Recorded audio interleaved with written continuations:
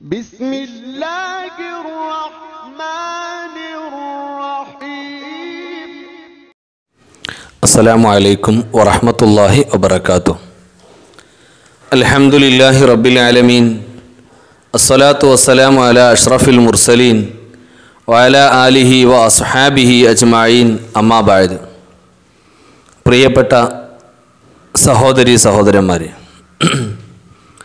നമ്മുടെയൊക്കെ ആദ്യ പിതാവ് ആദം നബി അലൈഹിസ്സലാം ആണല്ലോ. നമ്മുടെ പിതാവ് മുതൽ ആദം നബി അലൈഹിസ്സലാം വരെയുള്ള വംശ പരമ്പര നമുക്ക് കണ്ടെത്താൻ കഴിയുമോ? അത് ശ്രമകരമായ ഒരു ദൗത്യമാണ്.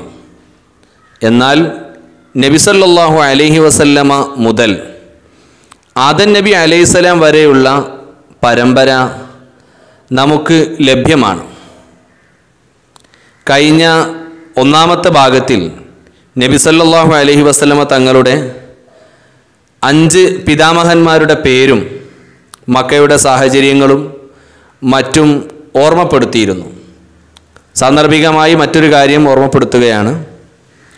നമ്മുടെ ഇർസ മീഡിയ എന്ന യൂട്യൂബ് ചാനലിന് ചെറിയൊരു സാങ്കേതിക തടസ്സം നേരിട്ടതിനാൽ ആദ്യത്തെ ചാനൽ ഒഴിവാക്കുകയും അതേ പേരിൽ തന്നെ മറ്റൊരു ചാനൽ ആരംഭിക്കുകയും ചെയ്തിട്ടുണ്ട്. അപ്പോൾ കഴിഞ്ഞ വീഡിയോ കണ്ട ആളുകൾ, സബ്സ്ക്രൈബ് ചെയ്ത ആളുകൾ, അവർക്ക് എല്ലാം പുതിയ ചാനലിൻ്റെ ഇർസ മീഡിയ എന്ന പേരിൽ തന്നെയുള്ള പുതിയ ചാനലിൻ്റെ ലിങ്കുകൾ വീഡിയോ ലഭിക്കും.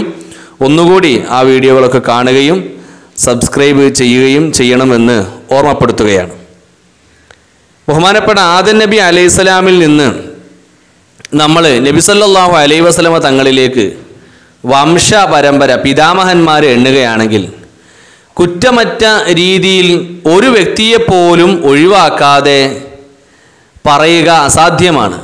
പ്രത്യേകിച്ച് ആദം നബി അലൈഹിസ്സലാം മുതൽ ഇബ്രാഹിം നബി അലൈഹിസ്സലാം വരെ, ഇസ്മായിൽ നബി അലൈഹിസ്സലാം വരെ പറയുക അസാധ്യമാണ്. അതുകൊണ്ട് ബഹുമാനപ്പെട്ട ആദം നബി അലൈഹിസ്സലാം മുതൽ ഇബ്രാഹിം നബി അലൈഹിസ്സലാം വരെയുള്ള വളരെ പ്രധാനപ്പെട്ട, അതിൽ അമ്പിയാക്കളൊക്കെ ഉണ്ട്, അവരെ മാത്രമാണ് നമ്മൾ സ്പർശിക്കാൻ ഉദ്ദേശിക്കുന്നത്, പരിചയപ്പെടാൻ ഉദ്ദേശിക്കുന്നത്. ആദം നബി അലൈഹിസ്സലാം അവരുടെ മകൻ അല്ലെങ്കിൽ ആദം നബി അലൈഹിസ്സലാമിൻ്റെ സന്താന പരമ്പരയിൽപ്പെട്ട ബഹുമാനപ്പെട്ട ഇദ്രീസ് നബി അലൈഹിസ്സലാം. ഇദ്രീസ് നബി അലൈഹിസ്സലാമിൻ്റെ മകനാണ് ലാംക്. ലാംക് എന്നവരുടെ മകനാണ് ബഹുമാനപ്പെട്ട നൂഹ് അലൈഹിസ്സലാം. ബഹുമാനപ്പെട്ട നൂഹ് നബി അലൈഹിസ്സലാം ആദം നബി അലൈഹിസ്സലാമിൻ്റെ 9ാമത്തെ പൗത്രനായി ആദം നബി അലൈഹിസ്സലാം വഫാത്തായി 126 വർഷം കഴിഞ്ഞാണ് ബഹുമാനപ്പെട്ട നൂഹ് നബി അലൈഹിസ്സലാം ജനിച്ചത്. നബിമാരിൽ ദീർഘകാലം ജീവിച്ച മഹാനാണ് അദ്ദേഹം.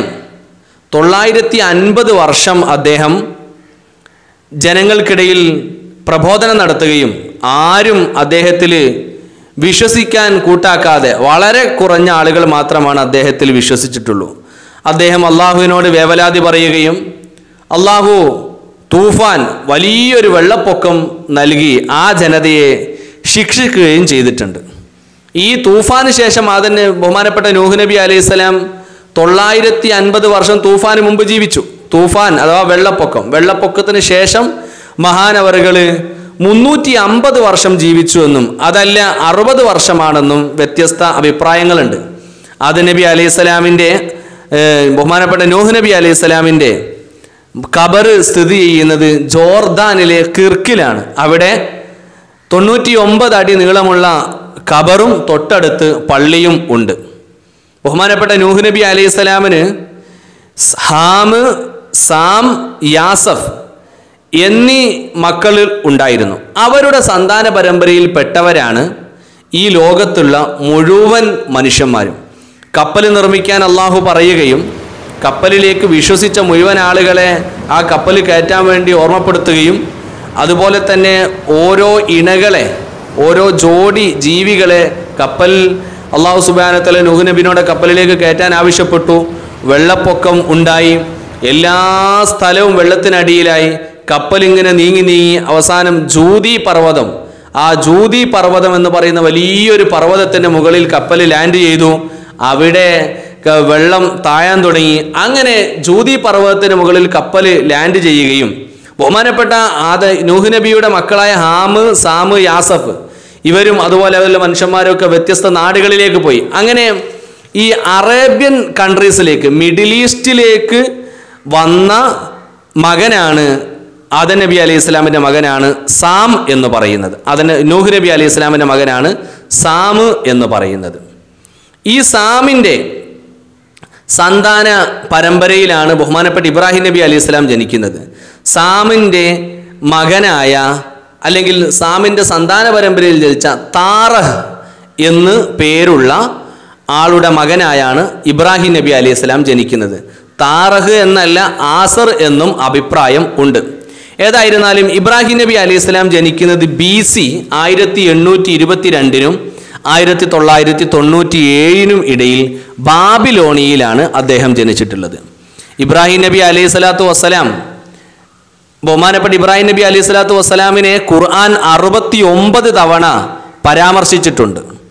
അദ്ദേഹം നമുക്കറിയാം ബാബിലോണിയയിൽ ജനിക്കുകയും വ്യത്യസ്ത നാടുകളിലൂടെ പലായനം ചെയ്യുകയും അവസാനം അദ്ദേഹം കഅബയുടെ അടുത്ത് എത്തിയ കഥയുമൊക്കെ കഴിഞ്ഞ ഭാഗത്തിൽ നമ്മൾ പരാമർശിച്ചിട്ടുണ്ട്. വിഗ്രഹാരാധനയെ കർശനമായി എതിർത്തിട്ടുള്ള ആളായിരുന്നു ബഹുമാനപ്പെട്ട ഇബ്രാഹിം നബി അലൈഹി സ്വലാം. അതുകൊണ്ട് തന്നെ അതിൻ്റെ ചരിത്ര പശ്ചാത്തലത്തിലേക്കൊന്നും നമ്മൾ നീങ്ങുന്നില്ല. നമുക്ക് വളരെ പെട്ടെന്ന് റസൂലുള്ളാഹി സ്വല്ലല്ലാഹു അലൈഹി വസല്ലം തങ്ങളിലേക്ക് എത്തേണ്ടതുണ്ട്. അതുകൊണ്ട് തന്നെ ആ വിശാലമായ ഇബ്രാഹിം നബിയുടെ ചരിത്രത്തിലേക്കൊന്നും കടക്കുന്നില്ല. ഇബ്രാഹിം നബി വിഗ്രഹാരാധനയെ എതിർക്കുകയും വിഗ്രഹങ്ങളെ തച്ചുടക്കുകയൊക്കെ ചെയ്തു. അതിൻ്റെ കാരണം കൊണ്ട് നുമ്രൂദ് എന്ന് പറയുന്ന അഹങ്കാരിയായ രാജാവ് ഇബ്രാഹിം നബിയെ തീയിലിട്ട കഥയൊക്കെ നമ്മൾ കേട്ടതാണ്. ഏതായിരുന്നാലും ആ ഇബ്രാഹിം നബി അലൈഹി സ്വലാത്തു വസ്സലാം ഈ അമ്പിയാക്കൾ, ഒരുപാട് നബിമാരുടെ പിതാവായിട്ടാണ് അദ്ദേഹത്തെ കാണുന്നത്. ഒരുപാട് നബിമാരുടെ പിതാവായിട്ടാണ് അദ്ദേഹത്തെ ഗണിക്കുന്നത്. അതുപോലെ തന്നെ ഖലീലുല്ലാഹി എന്ന ഇരട്ടപ്പേര് അദ്ദേഹത്തിനുണ്ട്. അതുകൊണ്ട് തന്നെ ബഹുമാനപ്പെട്ട ഇബ്രാഹിം നബി വളരെ മഹത്വമുള്ള പ്രവാചകന്മാരുടെ കണ്ണികളിൽ കൂട്ടത്തിലൊരു മഹത്വമുള്ള പ്രവാചകനാണ്. ആ ഇബ്രാഹിം നബി അലൈഹി സ്വലാം 200ാമത്തെ വയസ്സിലാണ് അദ്ദേഹം വഫാത്തായിട്ടുള്ളത്. അദ്ദേഹത്തിൻ്റെ ഖബർ ഫലസ്തീനിലെ ഖലീൽ സിറ്റിയിലാണ് അദ്ദേഹത്തിൻ്റെ ഖബറുള്ളത്. ഇബ്രാഹിം നബിയുടെ മകനാണ് ഇസ്മായിൽ. നമുക്കറിയാമല്ലോ, ഹാജറ ബീവി അലൈഹിസ്സലാമിൻ്റെ മകനായിട്ടാണ് ബഹുമാനപ്പെട്ട ഇസ്മായിൽ നബി അലൈഹിസ്സലാം ജനിച്ചിട്ടുള്ളത്. ഈ ഇസ്മായിൽ നബി അലൈഹിസ്സലാമിൻ്റെ സന്താന പരമ്പരയിലാണ് ബഹുമാനപ്പെട്ട റസൂലുള്ളാഹി സ്വല്ലല്ലാഹു അലൈഹി വസല്ലം തങ്ങൾ ജനിച്ചത്. ഇസ്മായിൽ നബി അലൈഹിസ്സലാമിൻ്റെ സന്താന പരമ്പരയിൽ ജനിച്ച അദ്നാൻ എന്നവരുടെ ഒരു പരമ്പരയുണ്ട്. ആ പരമ്പരയിലാണ് നബി സല്ലല്ലാഹു അലൈഹി വസല്ലം തങ്ങൾ ജനിച്ചിട്ടുള്ളത്. അപ്പോൾ ഈ അദ്നാൻ എന്നവരുടെയും ഇസ്മായിൽ നബി അലൈഹി സ്വലാമിൻ്റെയും ഇടയിൽ എത്ര തലമുറ ഉണ്ട്, അല്ലെങ്കിൽ എത്ര ആളുകളുണ്ട് എന്നുള്ളതിൽ സംശയങ്ങളും ഭിന്നാഭിപ്രായങ്ങളുമുണ്ട്. 40ഓളം ആളുകളുണ്ട് എന്ന് പറയപ്പെടുന്നുണ്ട്. ഏതായാലും ആ വിഷയത്തിലേക്ക് നമ്മൾ കടക്കുന്നില്ല. എന്തായാലും ഒരു കാര്യം ഉറപ്പാണ്, ഇസ്മായിൽ നബി അലൈഹി സ്വലാമിൻ്റെ സന്താന പരമ്പരയിൽപ്പെട്ട അദ്നാൻ എന്നവരുടെ പിന്തലമുറയിൽ ജനിച്ച പേരക്കുട്ടികളിൽ ജനിച്ച ആളാണ് ബഹുമാനപ്പെട്ട നബി സല്ലല്ലാഹു അലൈഹി വസല്ലം തങ്ങൾ. പിന്നെ മറ്റൊരു കാര്യം, ഈ അദ്നാൻ എന്നവർ മുതൽ നബി സല്ലല്ലാഹു അലൈഹി വസല്ലം വരെയുള്ള 21 പിതാമഹന്മാരെ നമ്മൾക്ക് ഭൂരിപക്ഷം പണ്ഡിതന്മാരും ഐക്യപ്പെട്ടിട്ടുള്ള ചരിത്രം നമുക്കറിയാം, രേഖകളുണ്ട്. നബി സല്ലല്ലാഹു അലൈഹി വസല്ലം തങ്ങൾ മുതൽ ഇസ്മായിൽ നബിയുടെ സന്താന പരമ്പരയിൽപ്പെട്ട അദ്നാൻ എന്നവർ വരെയുള്ള 21 ആളുകളുടെ പേരുകൾ ഐക്യകണ്ഠേന ഭൂരിപക്ഷ ചരിത്രകാരന്മാരും ആ കാര്യത്തിൽ അഭിപ്രായപ്പെട്ടിട്ടുണ്ട്, അല്ലെങ്കിൽ ഉറപ്പ് നൽകിയിട്ടുണ്ട്. ആ പേരുകൾ നമുക്കൊന്ന് പരിശോധിക്കാം. അത് നമുക്ക് അദ്നാൻ എന്നവർ മുതൽ പരിശോധിക്കാം. ഇസ്മായിൽ നബിയുടെ സന്താന പരമ്പരയിൽപ്പെട്ട അദ്നാൻ, അതുപോലെ അദ്നാൻ്റെ താവയ്യായി മഅദ്, നിസാർ, മുളർ, ഇല്യാസ്, മുദ്രിക, ഹുസൈമ, കിനാന, നെളിർ, മാലിക്, ഗാലിബ്, ലുഐ, കഅബ്, മുറത്ത്, കിലാബ്, ഖുസൈ, അബ്ദുമനാഫ്, ഹാഷിം, അബ്ദുൽ മുത്തലിബ്, അബ്ദുള്ള, മുഹമ്മദ് റസൂലുള്ളാഹി സ്വല്ലല്ലാഹു അലൈഹി വസല്ലം തങ്ങൾ. ഇത്രയും കാര്യങ്ങൾ 21 ആളുകൾ പേര് നമ്മളിവിടെ പരാമർശിച്ചിട്ടുണ്ട്. അവരിൽ എല്ലാ ആളുകളിലേക്കും നമ്മൾ കടക്കുന്നില്ല. അതിൽ വളരെ പ്രധാനപ്പെട്ട കഴിഞ്ഞ വീഡിയോയിൽ നമ്മൾ ചർച്ച ചെയ്തിട്ടുള്ള 5 പിതാമഹന്മാരെ കുറിച്ചാണ് ഞാൻ ഓർമ്മപ്പെടുത്തുന്നത്. ഈ 21 ആളുകളുടെ കൂട്ടത്തിൽ ഒരു ഫിഹ്ർ എന്ന ഒരു പിതാമഹനെ നമ്മൾ പരിചയപ്പെട്ടു. ഈ ഫിഹ്റിൽ നിന്നുള്ള ആളുകളാണ് ഖുറൈശികൾ മുഴുവനും എന്നാണ് ചരിത്രകാരന്മാർ പറയുന്നത്. ഏതായിരുന്നാലും ഈ നബി സല്ലല്ലാഹു അലൈഹി വസല്ലം തങ്ങളുടെ മേലിൽ തൊട്ടുമുകളിലുള്ള 5 പ്രധാനപ്പെട്ട പിതാമഹന്മാരെ കുറിച്ചാണ് പറയുന്നത്. ഒന്നാമത്തത് കിലാബിന്റെ മകൻ കുസൈയാണ്. ഒന്നാമത്തത് കിലാബിന്റെ മകൻ കുസൈബിന് കിലാബ് എന്ന് കഴിഞ്ഞ ഭാഗത്ത് നമ്മൾ വിശദീകരിച്ചു പരാമർശിച്ചിട്ടുണ്ട്. കുസൈന്റെ മക്കളിൽ മൂത്തവൻ അബ്ദുദ്ദാർ ആയിരുന്നു. വാർദ്ധക്യ അസുഖം കാരണം കുസൈ കഅബയുടെ ചുമതലകൾ മുഴുവനും അബ്ദുദ്ദാറിനെ ഏൽപ്പിച്ചു. അങ്ങനെ അബ്ദുദ്ദാർ മരണപ്പെട്ടതിന് ശേഷം അദ്ദേഹത്തിൻ്റെ സന്തതികളും കഅബയുടെ ചുമതലകളും ഒക്കെ വഹിച്ചുകൊണ്ട് മുന്നോട്ട് പോയി. കഅബക്ക് എന്തൊക്കെ ചുമതലകളുണ്ട്, കഅബയുടെ പദവികൾ എന്തെല്ലാമാണ്, അത് എത്ര എണ്ണമാണ്, അതൊക്കെ അല്പം വിശദീകരിച്ചുകൊണ്ട് അതും കഴിഞ്ഞ വീഡിയോയിൽ നമ്മൾ ഓർമ്മപ്പെടുത്തിയിട്ടുണ്ട്. ഏതായിരുന്നാലും എന്നാൽ ഈ കുസൈൻ്റെ ഈ അബ്ദുദ്ദാർ കൂടാതെ കുസൈന് അബ്ദു മനാഫ് എന്ന് പറയുന്ന ഒരു മകനുണ്ടായിരുന്നു. ഈ അബ്ദു മനാഫിനും അദ്ദേഹത്തിൻ്റെ മക്കളായ ഹാഷിം, അബ്ദു ഷംസ്, മുത്തലിബ്, നൗഫൽ തുടങ്ങിയ മക്കൾക്കുമായിരുന്നു ഈ അബ്ദുദ്ദാറിനേക്കാൾ സമൂഹത്തിൽ വലിയ സ്ഥാനവും ബഹുമാനവും ഒക്കെ ഉണ്ടായിരുന്നത്.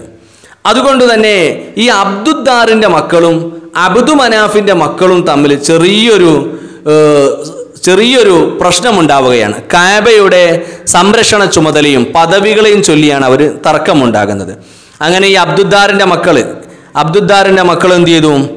അവർ കഅബയുടെ തർക്കങ്ങൾ സംരക്ഷിക്കുന്നതിന് വേണ്ടി അവർ ഹിൽഫുൽ അഫ്ലഹ് എന്ന പേരുള്ള ഒരു സഖ്യത്തിൽ ഏർപ്പെട്ടു. ഈ അബ്ദുദ്ദാറിൻ്റെ മക്കൾ എല്ലാവരും കൂടി ഹിൽഫുൽ അഫ്ലഹ് എന്ന് പറയുന്ന ഒരു സഖ്യത്തിൽ ഏർപ്പെട്ടു. അബ്ദു മനാഫിൻ്റെ മക്കളൊക്കെ കൂടി ഹിൽഫുൽ മുത്തയ്യിബീൻ എന്ന ഒരു സഖ്യത്തിലും ഏർപ്പെട്ടു. വലിയൊരു സംഘർഷം ഉണ്ടാകാൻ സാധ്യതയുള്ള അത് ഭാഗ്യവശാൽ അത് അവസാനിക്കുകയും എല്ലാവരും രമ്യതയിലെത്തുകയും പരസ്പരം നന്നാവുകയും ചെയ്തു. അതിൻ്റെ അടിസ്ഥാനത്തിൽ കഅബയിലെ പദവികളൊക്കെ വിഭജിച്ചു. കഅബയിലെ പദവികളായ റിഫാദയും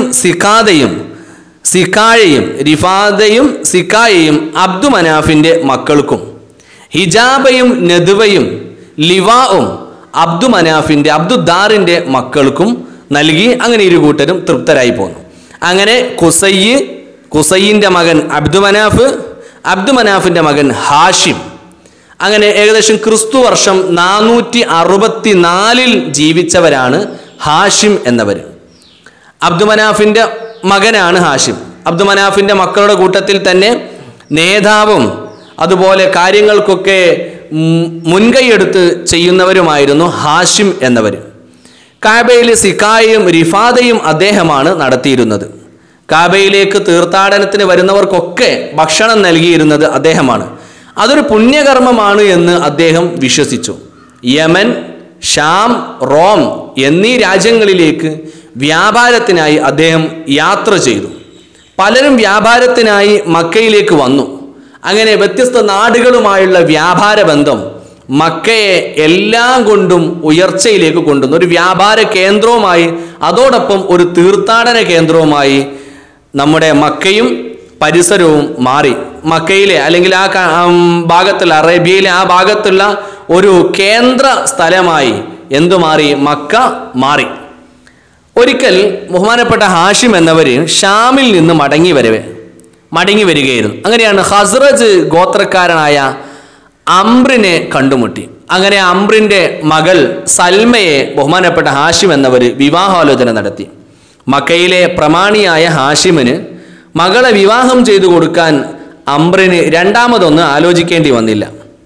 അല്പകാലം മക്കയിൽ താമസിച്ച സൽമ തിരിച്ച് യസ്രിബിലേക്ക് യാത്രയായി. യസ്രിബ് എന്ന് പറഞ്ഞാൽ നമ്മുടെ ഇന്നത്തെ മദീനയുടെ പഴയകാല പേരാണ് യസ്രിബ് എന്ന് പറയുന്നത്. യസ്രിബിലേക്ക് യാത്രയായി സൽമ. അവിടെ എത്തിയപ്പോൾ സൽമ പ്രസവിക്കുകയും ഒരു ആൺകുട്ടി ജനിക്കുകയും ഹാഷിമിന് ഒരു ആൺകുട്ടി ജനിക്കുകയും ഹാഷിം എന്നവർക്ക് ഒരു ആൺകുട്ടി ജനിക്കുകയും അതിന് ഷൈബ എന്ന പേരും നൽകി. ഷെയ്ബ എന്ന പേരും നൽകി.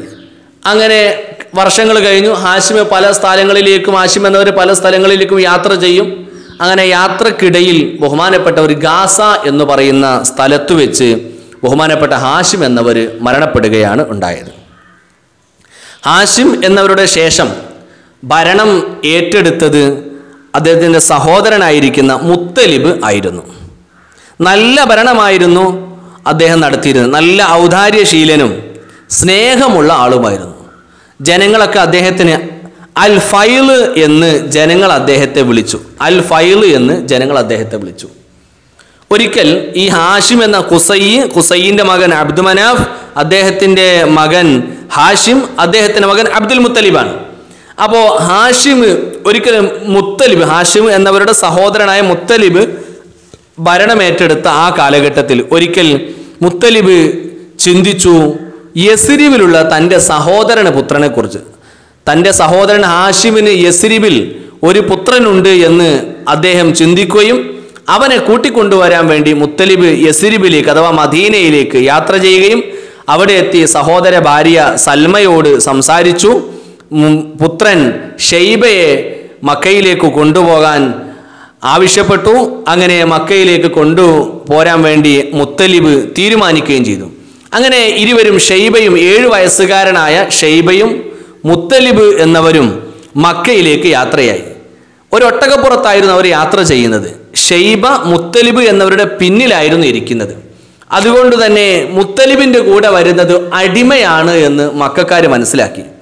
അവര് സ്നേഹത്തോടെ മുത്തലിബിൻ്റെ അടിമ എന്ന അർത്ഥം വരുന്ന അബ്ദുൽ മുത്തലിബ് എന്ന് ഷെയ്ബയെ വിളിക്കാൻ തുടങ്ങി. അബ്ദുൽ മുത്തലിബ് എന്ന് വിളിക്കാൻ തുടങ്ങി. മുത്തലിബിൻ്റെ അടിമ എന്ന് വിളിക്കാൻ തുടങ്ങി.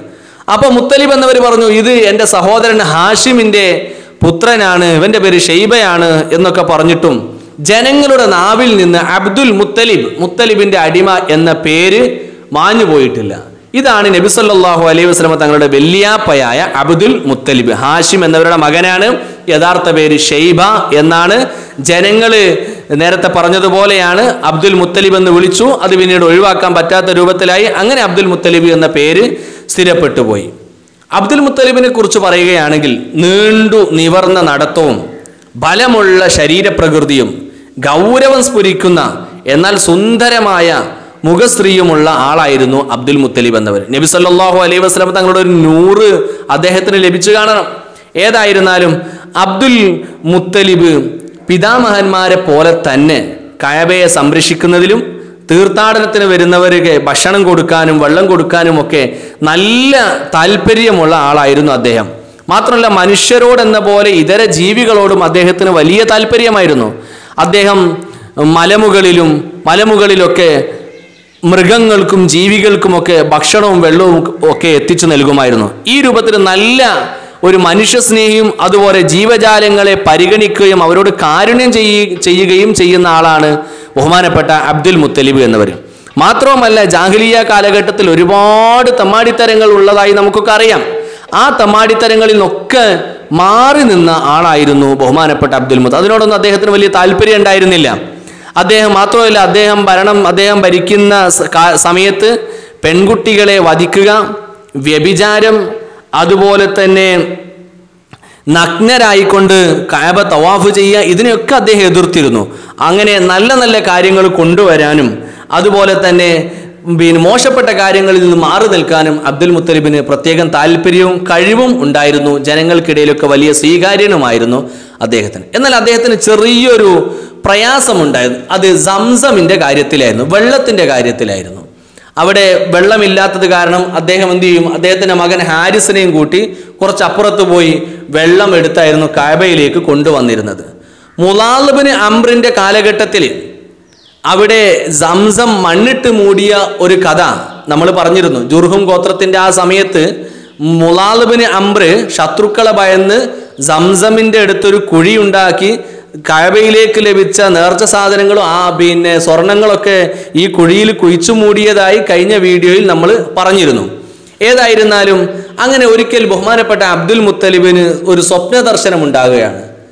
പിതാമഹനായിരിക്കുന്ന ഇസ്മായിൽ നബി അലൈഹി സ്വലാമിൻ്റെ പാദസ്പർശനം കൊണ്ട് അനുഗ്രഹീതമായ മണ്ണിൽ നിന്നും ഒലിച്ചു വന്ന ആ ഒരു പുണ്യജലത്തിൻ്റെ സ്രോതസ് കണ്ടെത്തണമെന്ന് വീണ്ടും വീണ്ടും ഇങ്ങനെ പല തവണകളിലായി അബ്ദുൽ മുത്തലിബിന് സ്വപ്നദർശനമുണ്ടായി. അങ്ങനെ അബ്ദുൽ മുത്തലിബ് അങ്ങനെ ആ സ്ഥലം കണ്ടെത്താൻ ശ്രമിക്കുകയും നായില, ഇസാഫ് എന്നീ 2 വിഗ്രഹങ്ങൾക്കിടയിലുള്ള സ്ഥലത്ത് അദ്ദേഹം കണ്ടെത്തുകയും സ്വന്തം മകൻ ഹാരിസിനെയും കൂട്ടി അവിടെ കുഴിക്കുകയും ചെയ്തു. അങ്ങനെ ജനങ്ങളൊക്കെ എതിർക്കാൻ തുടങ്ങി. ജനങ്ങളൊക്കെ എതിർത്തെങ്കിലും കൂടി അദ്ദേഹം ആ എതിർപ്പ് വകവെക്കാതെ കുഴിക്കുകയും അവസാനം സംസമിന്റെ ഉറവിടം കണ്ടെത്തി. കുഴിക്കുന്നതിനിടയിൽ പണ്ട് മുലാലബിന് അംർ കുഴിച്ചിട്ടിരിക്കുന്ന സ്വർണങ്ങളും നേർച്ച സാധനങ്ങളടക്കം മൂല്യമായ പല കാര്യങ്ങളും അതിൽ നിന്ന് ലഭിച്ചു. അതൊക്കെ കഅബയുടെ പുനരുദ്ധാന പ്രവർത്തനങ്ങൾക്ക് അദ്ദേഹം നീക്കിവെച്ചു. ഏതായിരുന്നാലും സംസം അദ്ദേഹം വീണ്ടെടുത്തു. വലിയ സന്തോഷമായി. പിന്നെ വെള്ളത്തിനൊരു പ്രശ്നവുമില്ല. സംസമിന്റെ പ്രത്യേകത അതാണല്ലോ, വെള്ളത്തിനൊരു പ്രശ്നവുമില്ല. എല്ലാവർക്കും ജനങ്ങൾക്കൊക്കെ സന്തോഷമായി. എന്നാൽ അദ്ദേഹത്തിന് വലിയ മറ്റൊരു വിഷമം കൂടി ഉണ്ടായിരുന്നു. ഒന്നിലധികം വിവാഹം കഴിച്ചിരുന്നെങ്കിലും അദ്ദേഹത്തിന് ഒരു കുട്ടി മാത്രമാണ് ഉണ്ടായിരുന്നത്. ഹാരിസ് എന്നായിരുന്നു ആ കുട്ടിയുടെ പേര്. അദ്ദേഹം ഒരിക്കൽ ഇങ്ങനെ ശപഥം ചെയ്തു, അല്ലെങ്കിൽ നേർച്ചയാക്കി, എനിക്ക് 10 ആൺകുട്ടികൾ ഉണ്ടാവുകയാണെങ്കിൽ അതിൽ അവര് വളർന്ന് വലുതായാൽ ഞാൻ അവരെ എന്ത് ചെയ്യും, കഅബയുടെ സമീപം കൊണ്ടുവന്ന് ഞാൻ അവർക്ക് അതിലൊരാളെ ഞാൻ ബലി അർപ്പിക്കും എന്ന് ബഹുമാനപ്പെട്ട അബ്ദുൽ മുത്തലിബ് ഒരു വേള പ്രതിജ്ഞ ചെയ്തു. അങ്ങനെ ബഹുമാനപ്പെട്ടവർ എന്ത് ചെയ്തു, ഒരു വേള അങ്ങനെ വർഷങ്ങൾ കഴിഞ്ഞു. അദ്ദേഹത്തിന് 9 ആൺമക്കൾ കൂടി ജനിച്ചു. അങ്ങനെ ഹാരിസ് അടക്കം 10 ആളായി. 9 ആൺമക്കൾ ജനിച്ചു. അങ്ങനെ ഹാരിസ് അടക്കം 10 മക്കൾ അദ്ദേഹത്തിന് ലഭിച്ചു. അങ്ങനെ അദ്ദേഹം സ്വന്തം പ്രതിജ്ഞ നിറവേറ്റാൻ വേണ്ടി, നേർച്ച നിറവേറ്റാൻ വേണ്ടി അദ്ദേഹം തീരുമാനിച്ചു. ഏത് മകനെയാണ് ബലി നൽകുക, ഏത് മകനെയാണ് അറുക്കുക? അദ്ദേഹത്തിന് എല്ലാ മക്കളോടും വലിയ താല്പര്യമാണ്. അങ്ങനെ അദ്ദേഹം എന്ത് ചെയ്തു, അദ്ദേഹം എല്ലാ മക്കളുടെ പേരും ഒരു നറുക്കിടാൻ വേണ്ടി തീരുമാനിച്ചു. അദ്ദേഹം കഅബയുടെ സമീപത്തേക്ക് ഈ നറുക്കുകളൊക്കെ എഴുതി, കഅബയുടെ സമീപത്ത് 10 മക്കളെ പേര് എഴുതിയ നറുക്കുമായി അദ്ദേഹം കഅബയുടെ സമീപത്തേക്ക് എത്തി. കഅബയുടെ സമീപത്ത് നിന്ന് അദ്ദേഹം എല്ലാവരെയും ഒരുമിച്ച് കൂട്ടി നറുക്കുകളിട്ടു. നറുക്കിൽ നിന്ന് ഒന്ന് വലിച്ചെടുത്തു. സുബ്ഹാനല്ലാഹ്, അതിൽ അദ്ദേഹത്തിൻ്റെ ഇളയ മകനായ അബ്ദുള്ളയുടെ പേരാണ് ഉണ്ടായിരുന്നത്. ബഹുമാനപ്പെട്ട അബ്ദുൽ മുത്തലിബ് അങ്ങനെ അബ്ദുള്ള എന്നവരെ നറുക്ക് വീണതിൻ്റെ അടിസ്ഥാനത്തിൽ അറുക്കാൻ വേണ്ടി, അല്ലെങ്കിൽ ബലി നൽകാൻ വേണ്ടി അദ്ദേഹം തീരുമാനിക്കുകയാണ്.